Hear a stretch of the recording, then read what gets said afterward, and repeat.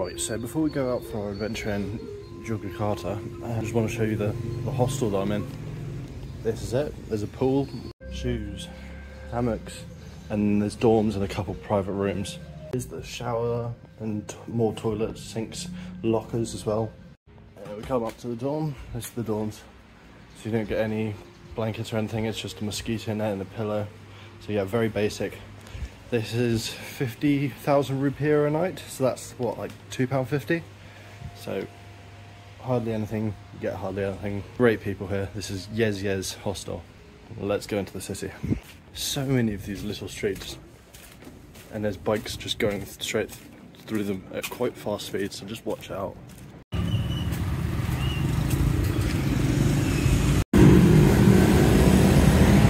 And now we're at the Yogyakarta Palace. So ticket is 25,000 rupiah, so that's like just over £1. Yeah.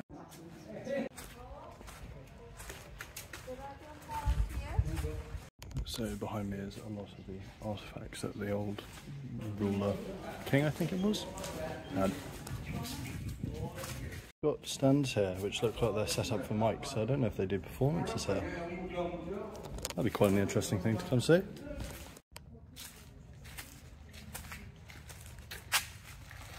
Just lots and lots of artifacts. So I'm assuming this is a little model of what it was like when it was destroyed, but they've clearly restored it quite well. The amazing thing is they're not just instruments, they're actually pieces of art.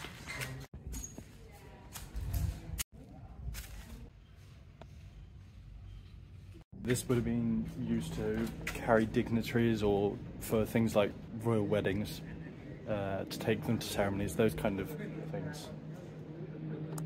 Very different architecture to many of the places I've been in so far, in that this is all open, like all open, and clearly it's because it's very, very hot.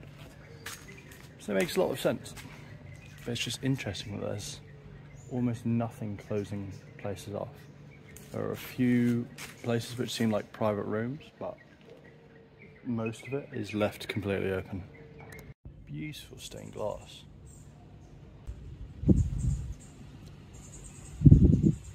So behind me is the private bank for the royals, and apparently it's still open and running today.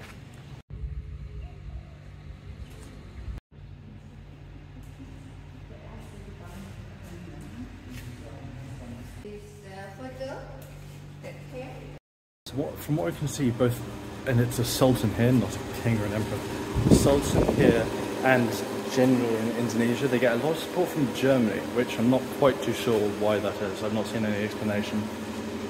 Part of the palace is a museum about I think it's the sultan's father, who was quite a major figure from what I can tell. He was the leader on the sports commission, I think, from what I understand. And he got loads of awards and medals and things like that.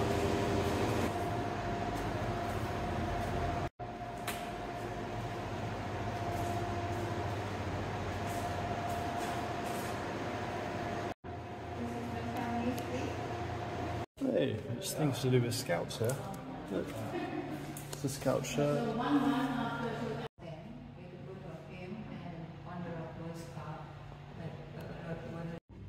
Looks like there's a place where they're doing restoration and conservation.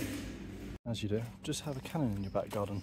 So this room is talking about all the different spices in Indonesia and how they're used for different medicinal purposes, or for diplomacy, or even just to help with their skin.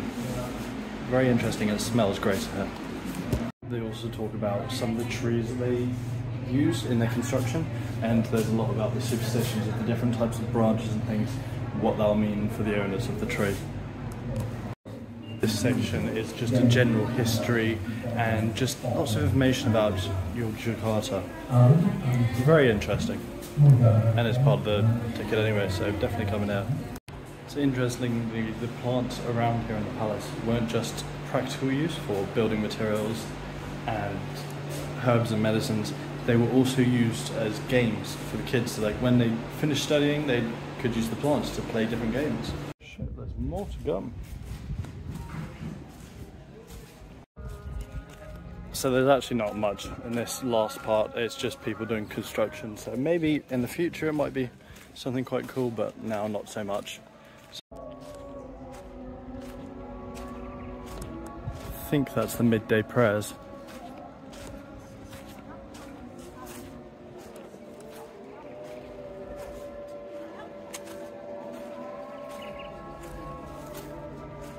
It's ridiculous. I'm trying to find some lunch, but everywhere is closed because it's Ramadan. Can't you just put aside your superstitions and let people actually have some food? Some lunch, excellent. I don't know why it's only just hit me, but that food was less than £1. That was 17,000 rupiah. That's less than what? That's less than £1 for all that food. Oh. Always look at where the locals are going. It'll be cheaper and better food. Amazing. Bear in mind that in Yogyakarta, lots of things close very early. The palace closes at 2 and the museum I'm going to now closes at 3. Lots of signs up here for ASEAN 2023. Assuming that's because they're hosting it. This is Vredenburg. It used to be a Dutch fortress when they were colonists here, but now it's been turned into a museum. Tickets are 10,000 rupiah, so that's like 50p. Got a little map. They've got a little route to start, so this is apparently the first place. Oh, and it's aircon. Oh. And start here because, you know, 1 and down there is like 11, so my math skills are kind of picking this up. Indonesian independence was announced on August the 17th, 1945, and it was after the Dutch had colonised and then the Japanese came and colonised during World War II. And to do that, what they did is, when they, specifically in Yogyakarta, when they walked in, they actually had a picture of, I'm pretty sure, the Dutch Queen, and they were stabbing it with a bayonet and saying that Japan and Indonesia were the same, but then obviously they just invaded and took over the land. This part features a lot about the currency in Indonesia and how it has changed through the different colonial periods, with the Spaniards and the Portuguese first coming over and not necessarily colonising, but starting with trade, and then the Dutch colonising and the Japanese colonising, and after a while Indonesia having their own currency. And so at one point there were so many assassination attempts on the Sultan and just Jakarta in general, they decided to move the capital to Yogyakarta. In their independence they had no air force, army, no military really, and so they did build an air force, but they had hardly any weapons, and so factories just tried using anything. They used telephone poles to like the barrel for a cannon. West Java was occupied by the Dutch after a lot of the settlements happened after World War II. You can see here there's a lot of conflict between where is identified as the nation of Indonesia, and a lot of that was that the Dutch claimed different parts. So in part the west of Java was ruled by the Dutch, and so the Indonesian army base had to be moved to Yogyakarta from Jakarta. So the first general elections of Indonesia were held between July 16th and 10th November in 1951, and so they spanned over quite a long period of time because they were electing different types of people to a lot of different offices. So this section is a lot about the inauguration of their first president and the acts that he did, such as signing their independence and things like that. This is the former presidential palace because Yogyakarta was the first and now former capital of Indonesia. Quite grand, don't know what exactly it's used for today. So this is the Unit Gallery and Museum.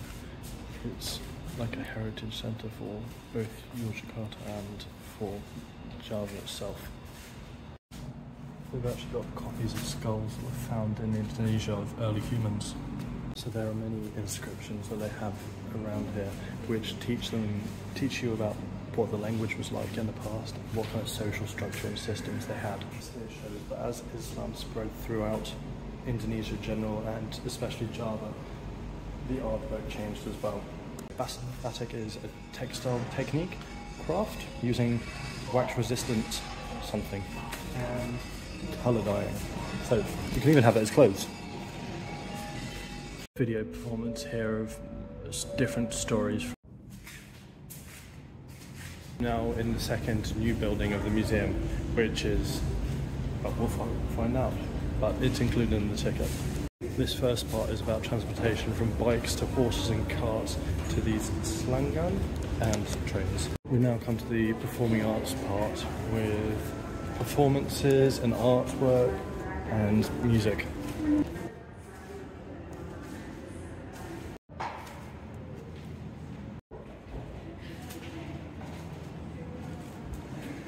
I mean, this is quite clearly all about the weapons.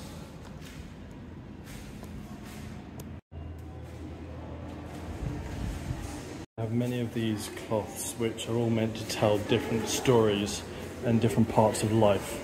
More of these batik artworks.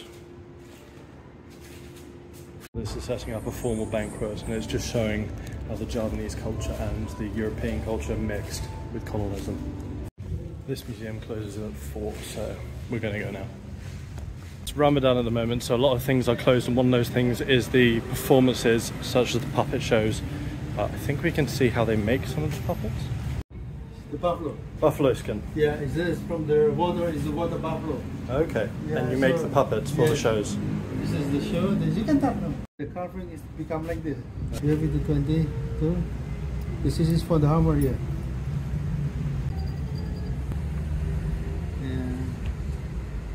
And then step by step, so it's the letter become art.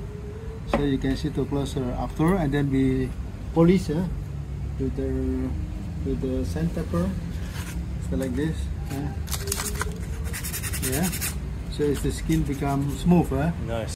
Yeah, and then we can things like this. This is the baruna. Very nice. So this is the cut of the ocean. So for the painting, everything we don't need pen. We need from the cat hair.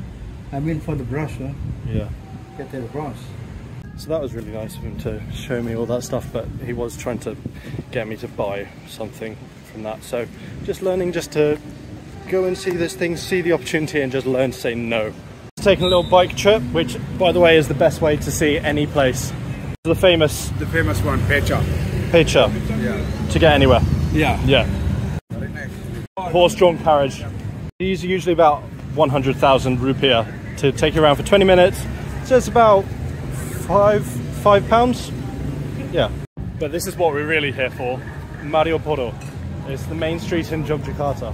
So you got loads of different nice shops, which is one of the big attractions here. Oh, only today? Only today. Okay, so this is usually open, but today it's closed. Yes. Excellent. Yeah. Is this the entrance, or is it just another street? This is Chinese. It must be Chinese. Ah, the Chinatown. Yeah, Chinatown, of course. Yes. Okay. Famous Okay. One. Around. Wrong. That's wrong, better. Yeah. It's an amazing mosque. Right in the middle as well. Yeah.